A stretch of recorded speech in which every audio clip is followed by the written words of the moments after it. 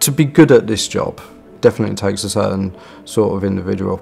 You have to be able to at times think outside the box, change direction, come at something from a different angle. You need to be creative. You have to be wanting to make a difference and have a sense of some of the injustices that happen to some of the people in our communities, and to want to put that right. I think you've got to be caring, compassionate and patient, understanding. The real value in having somebody who's qualified and experienced and knowledgeable about learning disability is that maybe they're less scared about working with learning disability and comfortable to be around people who, for example, communicate in a different way. They have that sensitivity and are able to pick up on the little things that she does. So she might just subtly look away from you if she doesn't like something. And it's somebody who's got really good observation skills, who notices that that's happening and then picks up on it. For anyone considering a career as a learning disability nurse, I would say be open-minded. That skill base that you've got will enable you to work